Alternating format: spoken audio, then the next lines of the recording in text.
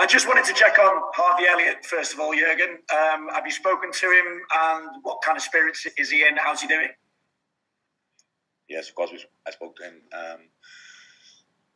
the night after the game already, and he was in a good,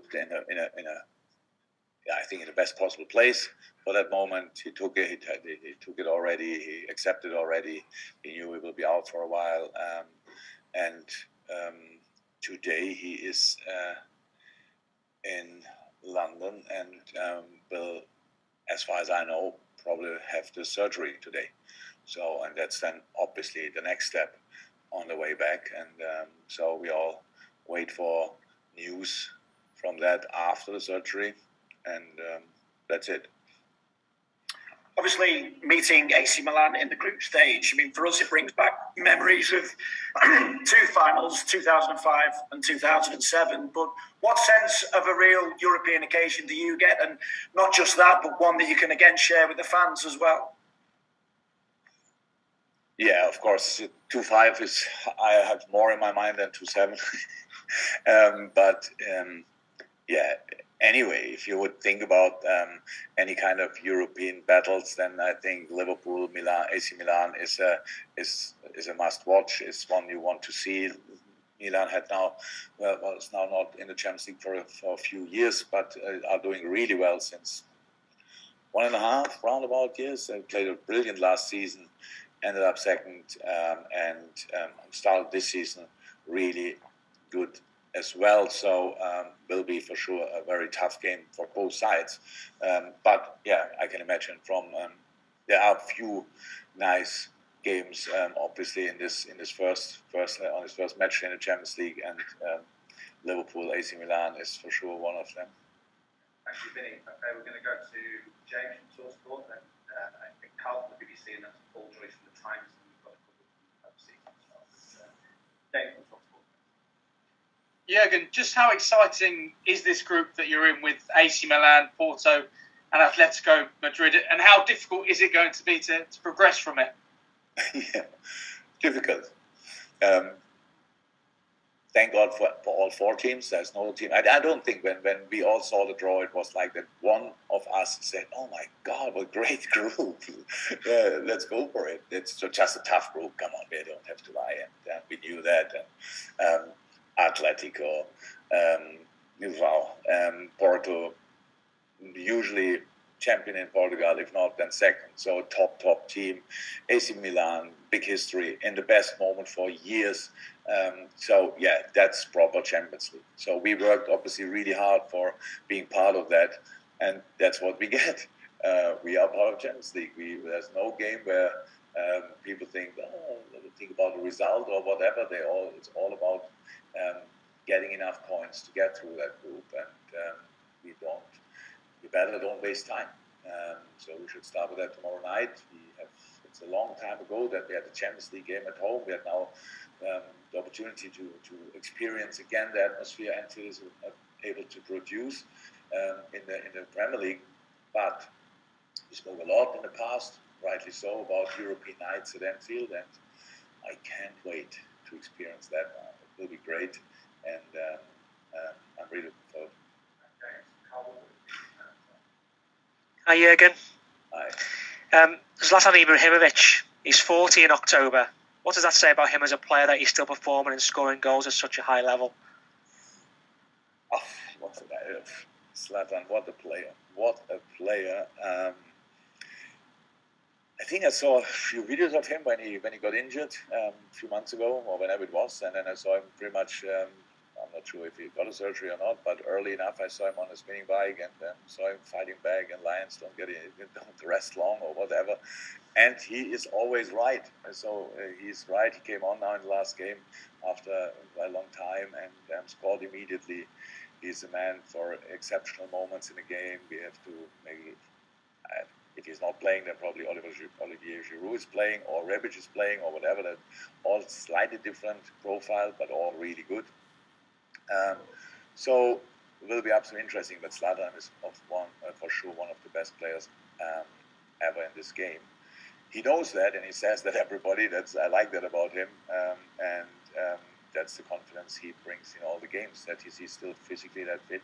It's absolutely incredible, and just shows maybe some careers ended too early because there was still a little bit of fuel in the tank, and he squeezes obviously every drop out of his body and wants to stay in the game as long as possible, and rightly so. He is absolutely capable to play in each league in the world still, and that's absolutely exceptional.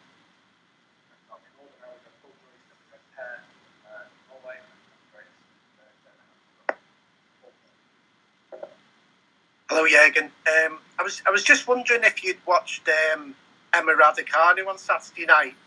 What you thought, if you had, and is there anything as a coach you can relate from her story into what you're trying to do as a team? I watched the game, the final, and it was absolutely impressive. It's long ago that I watched a full tennis game. It's long ago that I watched a full women's tennis game, and I was really impressed by the power, the speed, and the whole game. I think women's tennis is obviously in a brilliant moment. In the moment, these two girls were 18 and 19, and what they showed was massively impressive. During the game, then we watched the interviews as well, or the what is it, when they got the trophy ceremony, and both girls, how they spoke with 18 and 19, that was inspiring, to be honest. Maybe even more so than the tennis, and that was already inspiring enough. But I was absolutely overwhelmed by the way the two girls presented themselves. But still, Hernandez was obviously disappointed losing the game, rightly so. It was really close after the game. Emma showed great respect for her. They knew and hoped that they will face each other in the future very often and be in many more finals. I wish for them as well. So it was just a great show of sportsmanship, of elite sport. How humble can you be when you are that young, already on the top of the world, when it's only for a few hours, but they were obviously both, and it was really nice. That's what you can take. About the tennis story, I don't know enough, but when you are 18 years old and are able to win the US Open, that's clear. There's one thing that happened in the last 10, 15 years, and that's hardest work, because otherwise it wouldn't work. She's for sure a talent of the century, but anyhow, without hardest work, it's not possible to be there. And doing that, or that she did that, and now she's there in that moment, and you see her smiling during a game. It's just the nicest thing I can imagine. I will watch women's tennis for sure much more now again than I did in the last few years.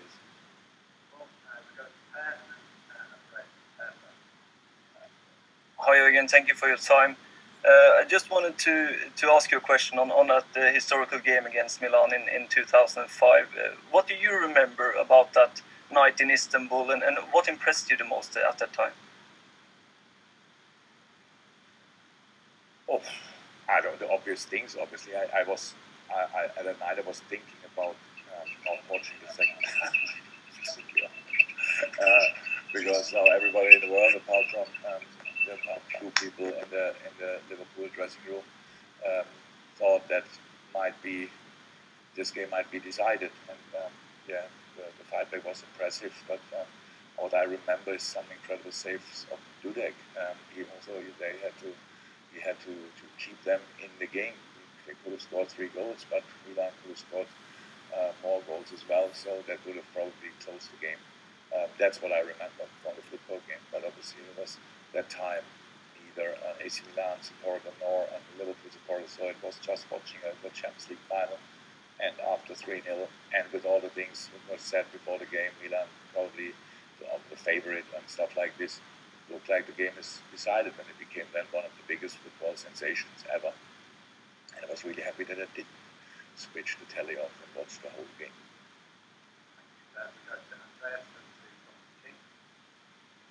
Hello, Jurgen. Andreas from Swedish television here.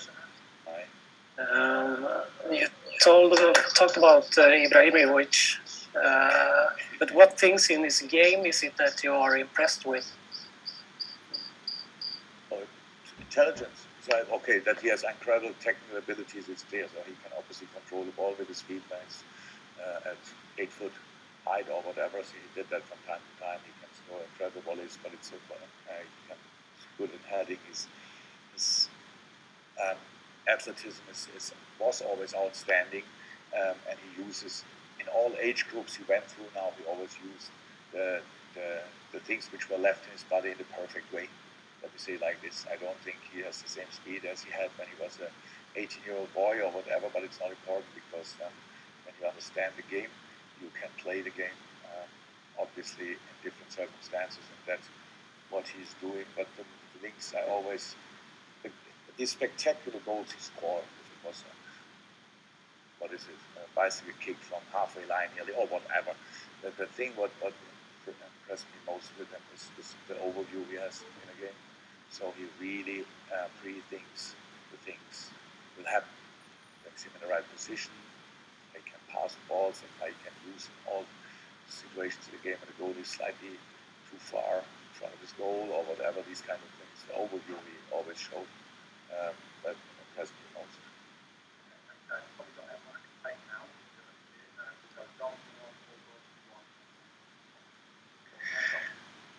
Yeah, and this is the first time that AC Milan have played at Anfield. The sense of history that they bring to this competition. Growing up, you've spoken before about Arrigo Sacchi and his team. They set the standard in the Champions League for a spell. What sort of influence did he have on you? And are you still in contact with him? I would say I'm still in contact with Arrigo Sacchi. We are in contact from time to time. Mr. Sacchi has my number, and he uses that from time to time. And I obviously reply, but I don't want to bother him with any kind of actual questions. I would never do that.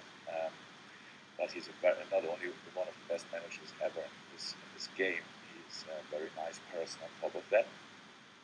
And he was one of the most influential managers, at least for me and for the way I like football, because he organized the pitch in a different way with the formation he chose. And the most influential manager I had, Wolfgang Frank, was pretty much obsessed with this kind of football, and that was the way I got to know about it, and I tried to figure out everything what I could get about it when I was a younger coach, and that helped me a lot. So the way they played in the time when they were on their peak with Arrigo, with the Dutch guys, with Baresi, with Maldini, with all these guys, that was absolutely impressive. They controlled games. It looked so easy. It wasn't, but just because they organized the pitch much smarter than all the others. So very impressive person.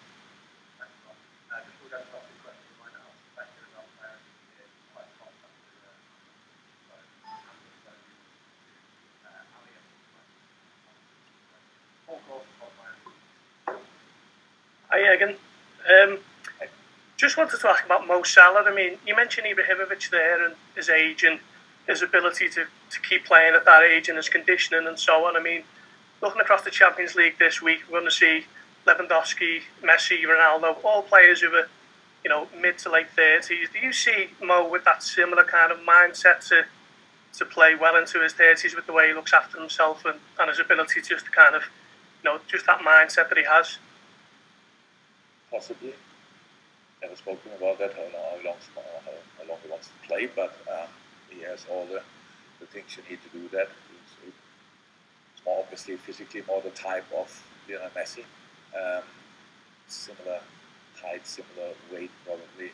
So all these guys needed to be lucky with injuries, that they always could come. They were not without injuries, but they always could come back without any further harm.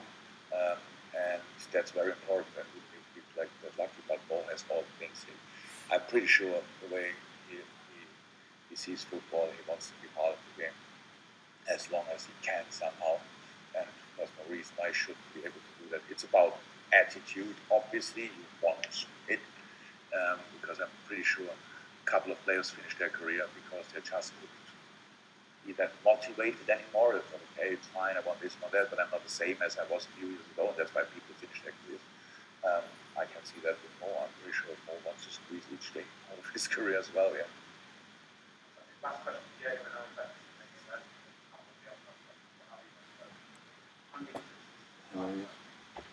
Hi, Jurgen.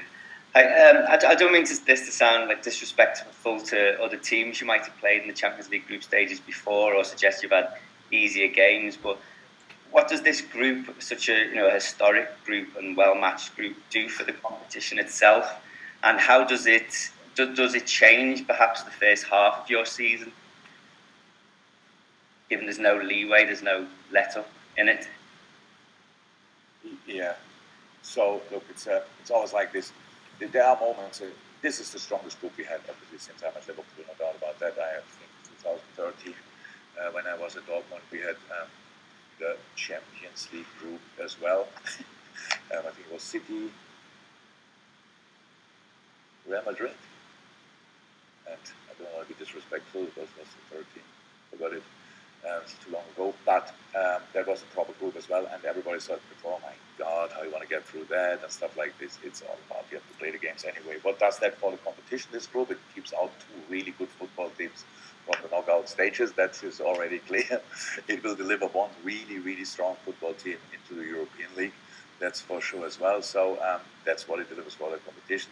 Apart from that, I know when people, I never understand that when people talk about changes in the Champions League. It's just not my thing. I like the Champions League, how it is. I always said that. And this group obviously shows that there are no games where people think, do we really want to watch that? What could be decided here? This group will be exciting from the first second to the last second. I can't see any kind of early decisions made in this group, and that keeps us obviously on our toes in between.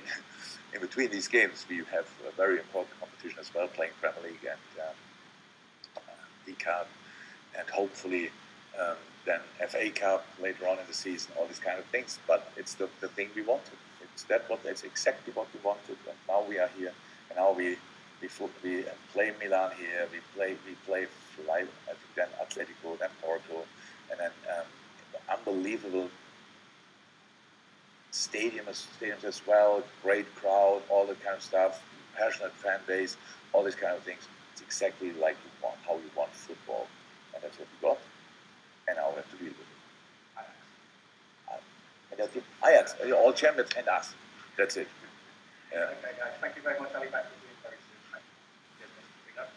That's it.